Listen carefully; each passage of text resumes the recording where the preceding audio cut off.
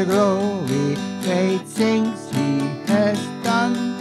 Who loved me the world that he gave us his son, who yielded his life and abandoned for sin, and opened the life gate and all may go in. Praise the Lord, praise the Lord, let the earth hear his voice. Praise the Lord, praise the Lord, let the people rejoice. Oh, come to the Father, through Jesus the Son, and gave him the glory, great things he has done. Oh, perfect redemption, the purchase of blood, where every believer, the promise of God, the vilest offender who truly believes, that moment from Jesus and pardon receive. Praise the Lord, praise the Lord, let the earth hear his voice. Praise the Lord, praise the Lord, let the people rejoice. Oh, come to the Father, through Jesus the Son, and gave him the glory, great things he has done.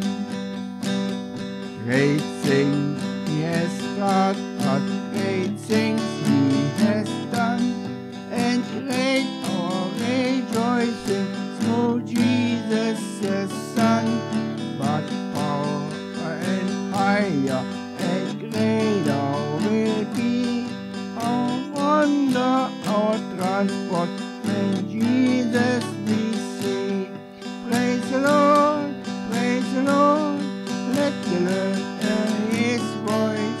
Praise the Lord, praise the Lord, let the people rejoice. Oh, come to the Father, through Jesus the Son, and gave him his glory, great things he has done.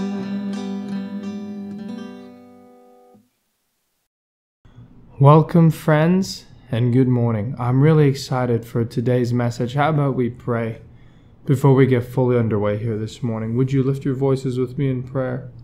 Holy Father, we come before thee not by our merit, but by the merit of thy Son, Jesus Christ, earned and purchased through the finished work of the cross.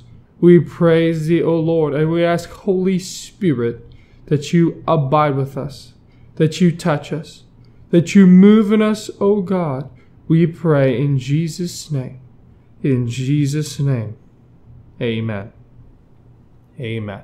Happy Thanksgiving, friends, and welcome to our service on building a personal relationship with God. It's going to be a wonderful and an exciting Sunday. But I'd like to ask my wife, we're giving the Dern clan a bit of a break, putting the Muresan clan to work. I'd like to ask my wife to please give us the first reading of Scripture and the announcements before we continue with our musical worship to Almighty God. Jess, would you take it away? Good morning, friends. We hope you're doing well and you get a chance to catch our 2 online programs, Songs and Stories of Shiloh on Wednesdays, and on Thursdays, our new mini-series on salvation. It was so wonderful to see Chris and Diana and to hear the beautiful teaching from the Gospel of Matthew this past week. We have 2 announcements for you today. Number 1, look forward to our planned Remembrance Day service on November 11th at the Tiverton Cenotaph at 10:45 a.m., provided that everything goes well in the planning stage. We have already done some consulting with the Greg Bruce Health Unit and with a few other churches in our area, so do look forward to that.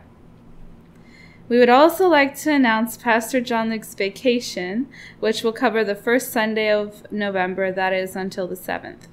We hope to have an in-person service still, a guest speaker, but if not, no matter what, we will have a wonderful online service still. so you can look forward to that. Our first reading of Scripture comes from the first epistle of John, chapter 3, verses 21 to 23. In this passage, the Bible teaches us that God not only hears our prayers, but answers our prayers. While it can be hard to believe that we receive whatever we ask for, we need to begin by understanding that we serve the Almighty God. He is more than able to supply any need and any request. But we must ask for things in purity of heart. If we ask from a clean heart, we can be certain that as children, our Heavenly Father hears us. Our reading is as follows. Beloved, if our heart does not condemn us, we have confidence before God, and whatever we ask, we receive from Him, because we keep His commandments and do what pleases Him. And this is His commandment, that we believe in the name of His Son, Jesus Christ, and love one another, just as He has commanded us. May we never fail to come before God in confidence and with a clean heart. The word of the Lord. Thanks be to God for His word.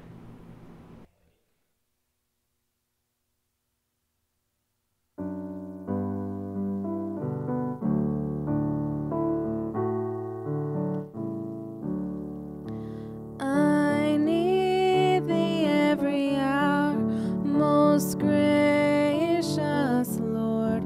No tender voice like Thine can peace afford. I need Thee, oh, I need Thee. Every hour I need Thee. Oh, bless me now, my Saviour. I come to Thee. I need Thee every hour. Stay Thou nearby. Temptations lose their power when Thou art nigh. I need Thee, oh, I need Thee. Every hour I need Thee. Oh, bless me now, my Saviour. I come to Thee. I need Thee every hour, in joy or pain. Come quickly and abide, or life is vain. I need Thee, oh, I need Thee. Every hour I need Thee. Oh, bless me now, my Saviour. I come to Thee.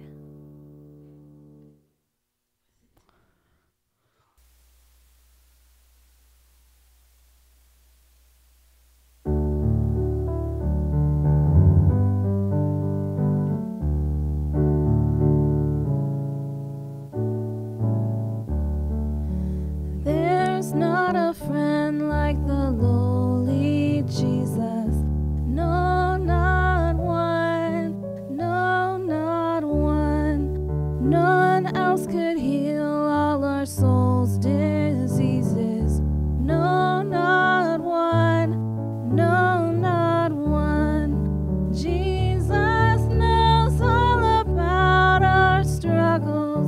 He will guide till the day is done. There's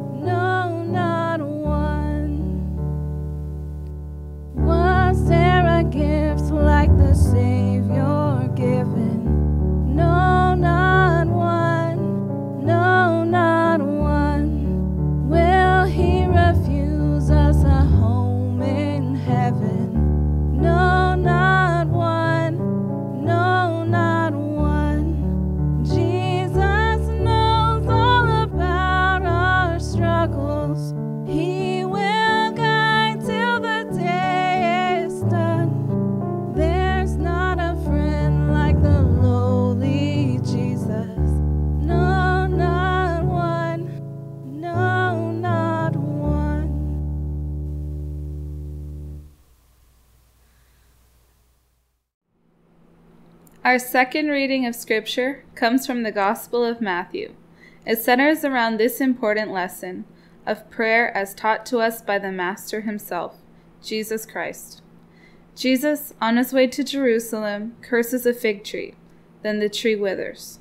From this occasion, Jesus teaches us a powerful lesson about faith and prayer and the necessity to come to God without doubting.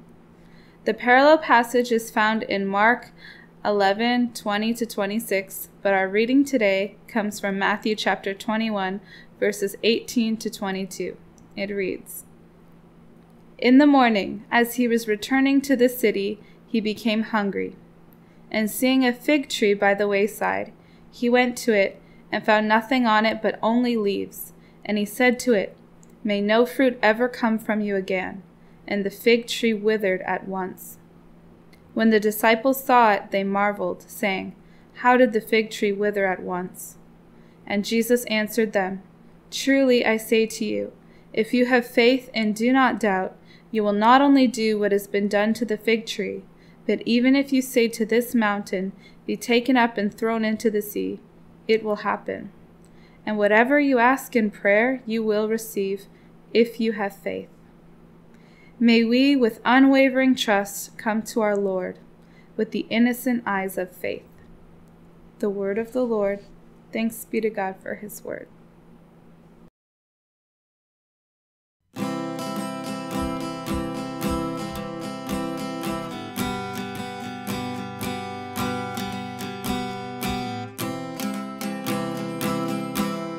Jesus, oh my Saviour, his hand holds the earth. Jesus, our Creator, praise him for his will. Yes, oh come and let us worship, oh come and let us sing. Glory, glory to the Father, glory, glory to the Son. Come, oh come and let us praise him with all our heart indeed. He is mercy, love and holy, because he cares. Jesus, your name is power, breath and living water. I sing to the King. You are my everything. Yes, so come and let us worship. Oh, come and let us sing. Glory, glory to the Father. Glory, glory to the Son. Come, come and let us praise him. Is all our heart in thee. He is mercy, love and holy, because he cares.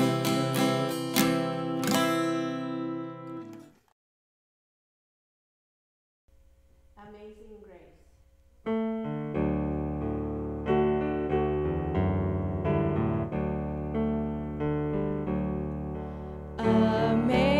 Amazing grace, how sweet the sound that saved a wretch like me.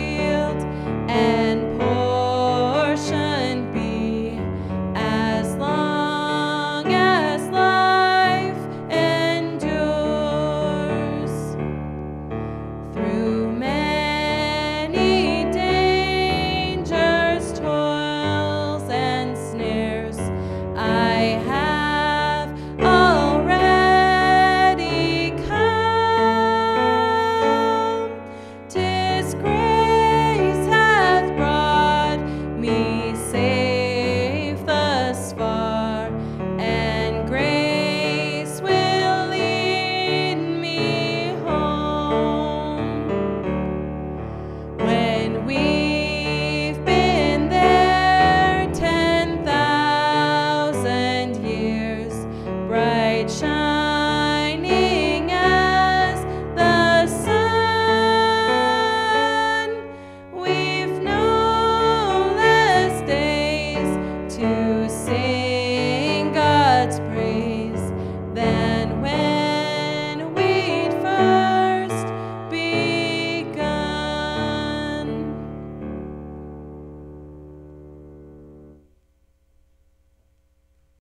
Friends, I hope you enjoyed our wonderful little time of worship there. And now if you have your Bible, I'd like to do our third reading of Scripture and then the message. It's going to be in the Gospel of John. You can go there if you desire. The Gospel of John, the 14th chapter and the 12th to 14th verse. Of course, it'll be on the screen as per usual, which I'm sure is nice to have. So I'm just going to try and set this down without making too much noise here. John chapter 14, verses 12 to 14. It's the Thanksgiving season. It's the Thanksgiving Sunday, and we just want to talk about the subject of prayer. The subject of prayer. The book of Proverbs says, a fulfilled desire is a tree of life. It's a very wonderful thing when our desires are fulfilled, when something good happens, when we get something that we want. And it doesn't always have to be a bad thing. You know, it's a very good thing. It's a tree of life. And when we're thankful for something, it's because we've received something that fulfills our desires. So thanks be to God. I hope that this Thanksgiving season and in this COVID time, you can find at least one thing to be supremely thankful for. We can always be thankful for the cross. We can always be thankful for what God did. We can always be thankful for Jesus. But in our personal life, it's important to look for fulfilled desires, things that have worked out, things that are joyful. They are a tree of life, as the Bible says. They give us great encouragement and help us to go on day to day. So I do want to say that because we're going to talk today about prayer. We're on the subject of building a personal relationship with God, and prayer is the most, if you will, essential aspect from a personal perspective, from like a human to human perspective. Prayer is the most essential aspect of building a relationship with God. When we become a Christian, we often hear these testimonies. When we remember the moment we became a Christian, very often it's through prayer. It's through prayer. And should it not be a particular moment of prayer, it is through a lifetime of prayer that our faith grows, is sustained, and flourishes and prospers as we walk with God. Prayer is irreplaceable. It is essential. And we have just heard this morning 2 superlative statements on prayer. Whatever you ask, I will do it. It's not a one-off teaching. It's a consistent Bible teaching, as we're going to see. But what does it mean precisely for us this morning, this all-important subject of prayer? So would you read with me? We're going to see Jesus say much the same thing we've heard, just showing the consistent Bible picture. John 14, verses 12 to 14. English Standard Version. Truly, truly, I say to you, whoever believes in me will also do the works that I do, and greater works than these will he do, because I am going to the Father. Whatever you ask in my name, this I will do, that the Father may be glorified in the Son. If you ask me anything in my name, I will do it. The word of the Lord. Thanks be to God for his most holy word. How about we pray this morning, my friends? Almighty God, we just ask, Holy Spirit, that you would send thy Spirit, Father, to hover over me. We ask, Lord Jesus, that you would abide with me, that you'd anoint me, you'd be with my heart, my mind. Give me the words and the wisdom to speak them well, that you would bless us this morning. Bless our ears, our eyes, and our hearts. In Jesus' name. In Jesus' name. Amen. Prayer is one of my favorite topics to talk about. It is a simple topic. It is also complex at the same time and in different ways, because prayer has to do with our experience of life, and life can be complicated, and we often pray through complicated times in life. And so prayer shares in that complication. I remember before, when I was pastoring in Toronto, my sister-in-law, she taught at a school and they had a chapel. It was a Christian school. And I was invited a number of times to speak at the chapel. And every time I came to speak at the chapel, she can testify, I spoke on one topic and one topic only. Prayer. Prayer. I think if you can teach children to pray, it's the most important life skill, the most life-changing thing you can have. Because before we get into the details, before we get into the limited nature of prayer, because there's a limit Jesus puts on it, we need to first remember that it is unlimited. Unlimited. Whatever you ask. The number one thing that I want you to take is God wants you to pray in faith and in confidence. And the prayer of faith, the prayer of confidence in God, not your personal confidence, but confidence in your Almighty God. The name of the Lord is a strong tower. Your confidence in God, the prayer that is done in that way, that will change the world. It'll change your life. It will bring about amazing blessing. And I don't exaggerate. I don't exaggerate. Actually, my wife, she shared this in the chat. My dad actually shared it with us originally. It's this Korean church, and they're doing this song, Every Praise. Every Praise. I'm familiar with the original version by Hezekiah Walker, but this Korean church, they're doing this song. The Korean church was planted through amazing prayer. The efforts of many missionaries, but Jonathan Goforth is one Canadian missionary who prayed, who was sent by prayer, who wrote a gospel tract, not by might, not by power, but by thy Spirit, O God. You see, prayer changed the face of the world. It brought people to Christ. It planted the church. It not only does that, it supplies miracles, blessings, kindness from God. Prayer makes known to us the love of the Heavenly Father. That's why Jesus teaches us to pray, Our Father. Prayer is something we do in our relationship with God, as children of God, as disciples, as followers, as learners of Jesus Christ. It's essential, it's important, and it's limitless in its scope. We can always pray. And we simply don't realize we have the Almighty God at our disposal, and He wants to help us. And when we really realize those thoughts, when we really take that into our mind, it's going to change our life. If we really knew and considered what was available to us in prayer, we'd pray more than we do.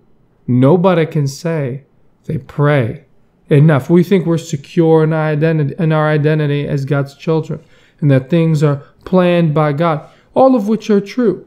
But the Almighty Son of God, who according to the predetermined plan and foreknowledge of God, He, Jesus Christ, made time to pray. Prayer is so important. Prayer is life-changing. And when we don't make time to pray, we fail to take advantage of the manifold grace of God in our life. That's the fundamental teaching of this passage. Contrarily, it goes, if you don't ask, you don't receive. And as James says in the book of James of the Bible, you do not have because you do not ask. The asking, the praying, the whatever brings real change in our lives. And when we pray, I want to get this down straight. John says, if you ask me anything in my name, we pray in the name of Jesus. And the name of Jesus is made available to us not by invocation, not by just saying Jesus. That's an important part, but that's not the only thing. The name of Jesus is made available to us by the supreme act of the cross. You can pray because Jesus purchased your life on Calvary from sin, death, and the devil. You can pray because of the nails, because of the thorns, because Christ gave His life on the cross for you. That's why we can pray. It says in the book of Proverbs that the prayer of the wicked is an abomination to God. Because as it says in Psalm 1, blessed is the man that walketh not in the counsel of the ungodly, nor stood in the way of sinners, and hath not sat in the seat of the scornful. The wicked, the ungodly, those who mock, those who scoff, those who want nothing to do with God. But what separates a sinner from a saint is not the sin, it's the cross. It's the cross. We're all wicked. All our prayers don't count until the cross comes into your life and changes you. It's not by our sinlessness. It's not by our merit that God hears us. It's because of the sinlessness of Christ. It's because the devil has no claim on Jesus. It's because of the blood. It's because of the Lamb that we can pray. And I want you to see this in John's Gospel here. We read this morning from John 14. Jesus is talking with his disciples, the deep mysteries of the faith, before he goes to the cross. And in this time period, he has prayer on his mind. Before he goes to Calvary, we know he falls on his face and he prays, Lord. He prays. Prayer. Prayer is on the mind of Jesus. When the apostles are sent out from Jerusalem into the world, Jesus tells them to wait for the Holy Spirit to come upon them. And we find them gathering, praying. Prayer. How life-changing, how important, but only done in the light of the cross and by the blood of Jesus. Do not think that it is by my goodness. Do not think that it is by my greatness or by my merit, because of how good a person I am, that God, that Jesus is going to answer your prayers. And you cannot limit his answers. You don't know how he's going to help you. I remember at this Thanksgiving season, there was a time when I wasn't living very Christian, and I was going off to Bible college. So it was quite a contradiction to be training to be a minister and not to be living a very exemplary life. We'll put it like that. And so I came home one Thanksgiving. This would be my first Thanksgiving away from school. I came home, and my dad, he sensed there's tension. There was tension in the air.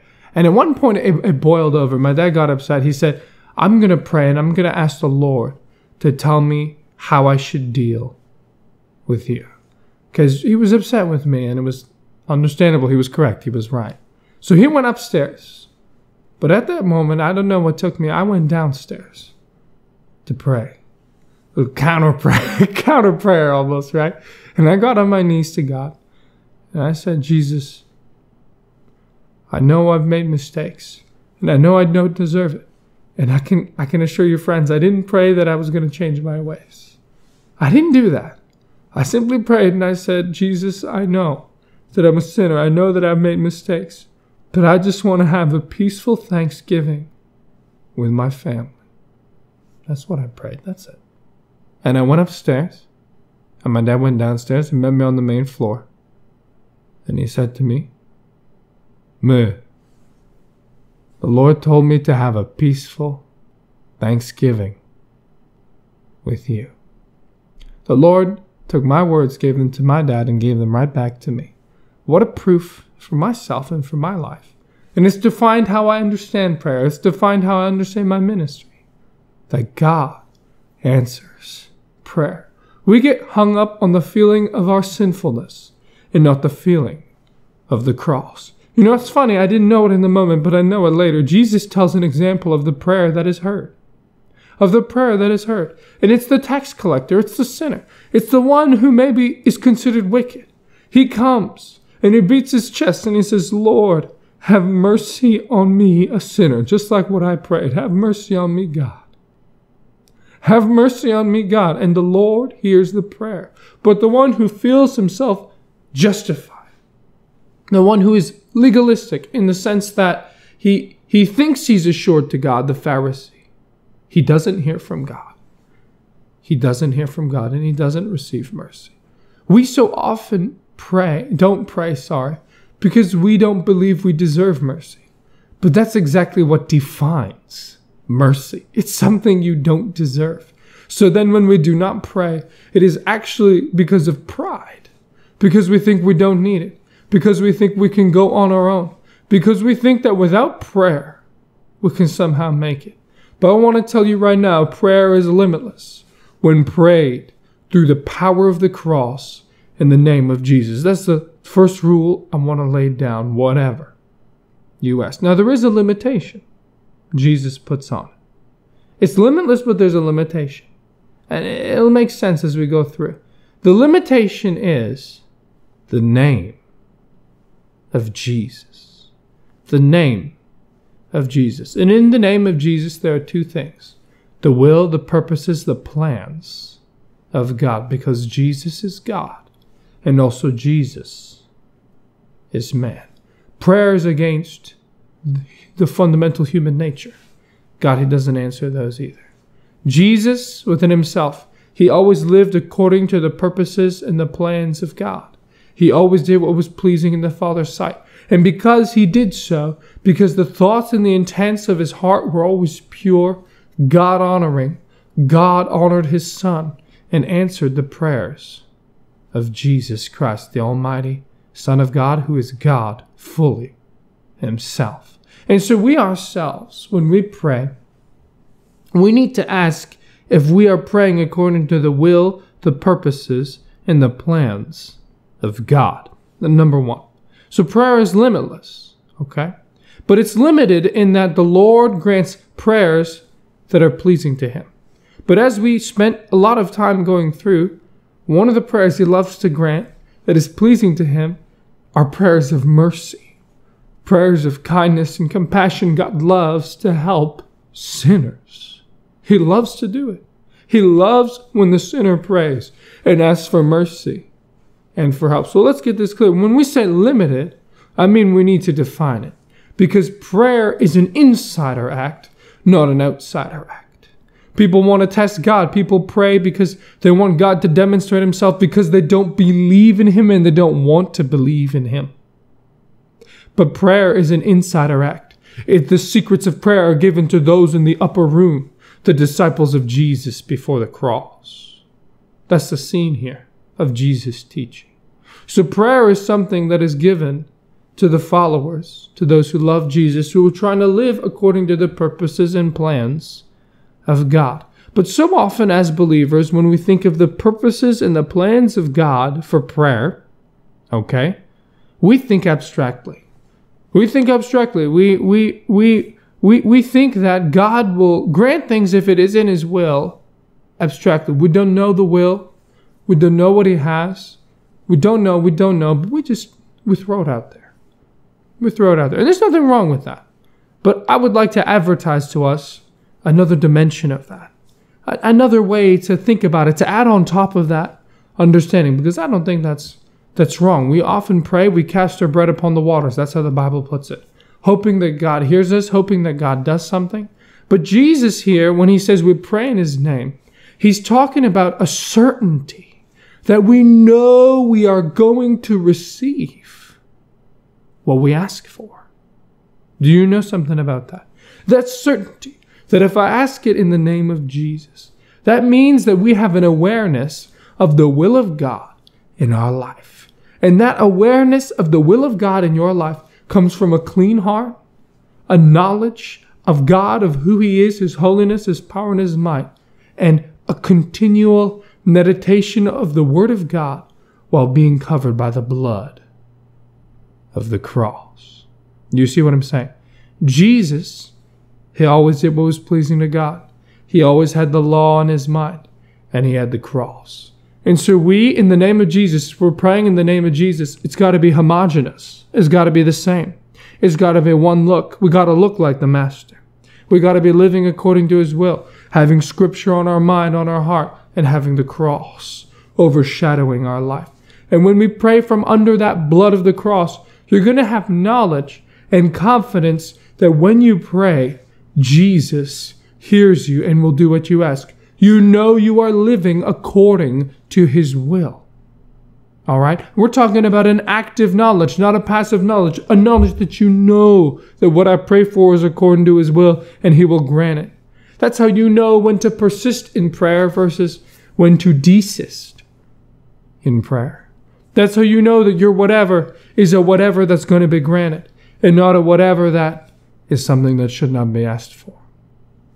Because we're not to test God. And Jesus here is teaching us that when we pray in His name, we're praying according to the purposes, the plans, the desires. We're praying to please God. And we're asking for things that we know He's going to give us. I just outlined that beautiful Bible passage about the tax collector and the Pharisee who prays. The tax collector who prays for mercy and is heard. When we pray for mercy, God hears us. That's a Bible truth. So then you can always know that whenever you pray for God's mercy in your life, He's going to hear you. He's going to hear you. So we need to be aware of the purposes and the plans of God as they relate to prayer. That's very, very important. The second limit that is placed on prayer through the name of Jesus is the human limit, the human nature. God took on human flesh. God's will for His people is not to abolish our humanity or to make us not look like, other people, not to be recognizable to other people. Maybe that doesn't make too much sense. We don't know this issue, but I think we do. Sometimes as believers, we want to demonstrate miraculously the realness and the faith of God. But God does not answer prayers to please egos. God does not answer prayers for us. Neither does He answer prayers that go against the things He has set in place. And one of the things He has set in place is our human nature. Jesus is an excellent example. The mortality, the nature of death. Jesus died when they pierced Him. Jesus died on the cross. Jesus was human. And that cup's not going to be taken from Him because He's a man moving according to the purposes and plans of God. Do you see that? A prayer against human nature in that regard is not going to be answered by God. Jesus, when He was fasting, He was hungry. The Son of God hungered. He didn't pray. He didn't ask God to remove that facet of His human nature. In this life, we face sufferings. We face testings. We face trials. Some, indeed, the Lord delivers us by His great mercy. But some are by their nature because we're human beings on this earth. They cannot be avoided. There are things that we go through because of our fundamental humanity. Our sufferings, this sort of pain, the Lord, He does not remove it from us, that we may pray. He won't, because they're part of life. Those are just a couple examples. You can go out in the winter without a jacket. You can pray. You can ask God to make you warm, but He's not going to make you warm. He's not going to make you warm. That's a testing of God. That's going against the things He's put in place. All right? Now, of course, as always, we can cast ourselves on His mercy. But the soul knows the difference between a testing and a mercy. You know when you're asking God for help versus when you're not. The soul knows, it has knowledge. It has awareness of its relationship with God. And to say all these things, so we have these two limitations. I just want to summarize them. Our prayers are limited by whether they're according to the nature, the plan, and the purposes of God. Our prayers are also limited by our human nature. The Lord is not going to undo our humanity. We all will face death. Even those who were raised from the dead in Jesus' ministry, eventually they face death. For it is appointed each man, says the Word of God, one time to live and die, and then face judgment. And also to hunger. As the Son of God Himself hungered. We feel pain in our hungering because of our humanity, and we will feel that pain unless we eat. The Lord does not grant certain prayers that are against His will, against His plans, against His purposes, and against our fundamental humanity.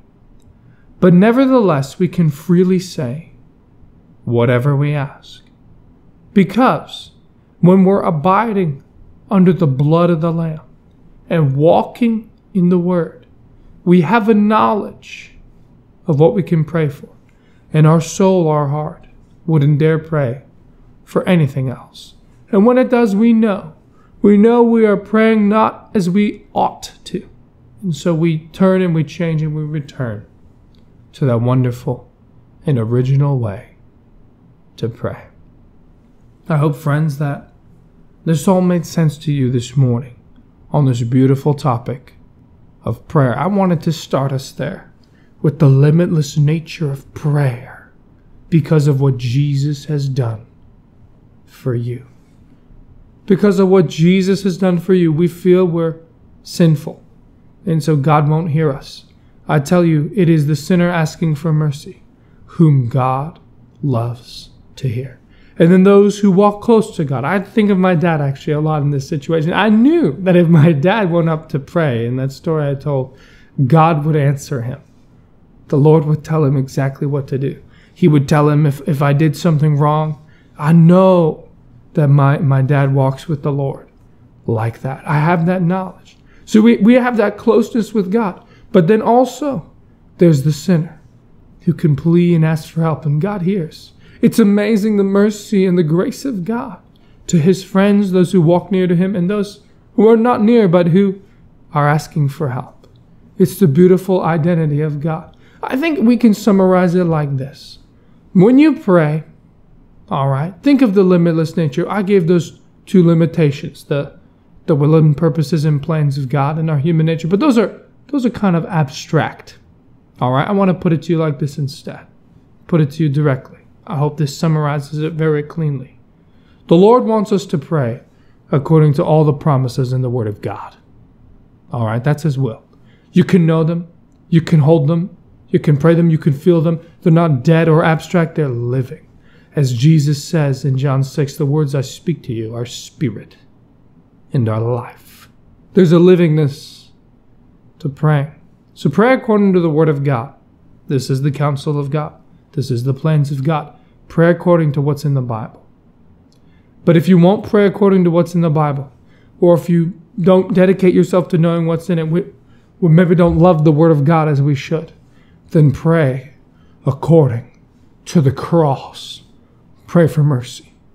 Pray for the blood. Pray for Jesus to help you. And He's going to change your life. I promise you. I promise you it will change your life. It changed mine. It changed the lives of everybody who's a believer. The power of the cross and of the Lamb of God. Would you receive a benediction this morning as we pray? First I'm going to pray and then we're going to give the benediction. Oh Lord, we just come before Thee asking for Thy help and Thy grace, that You would hear us when we pray. We glorify You, God, and we worship You, God. We praise You, God, and we adore You, God. We thank You, God. We just ask for Your help to pray, that we may see the answers, have our faith strengthened, and know that You are a merciful, kind, and loving Father. We thank Thee for Thy Son, Jesus Christ, the ultimate price. Oh, to know the heights and the depths of the love and the mercy of God. Forgive us for our sins, we pray, and Holy Spirit, make Your home with us. O three-in-one God, we ask and we pray. In Jesus' name. In Jesus' name. And Amen. Amen. Amen.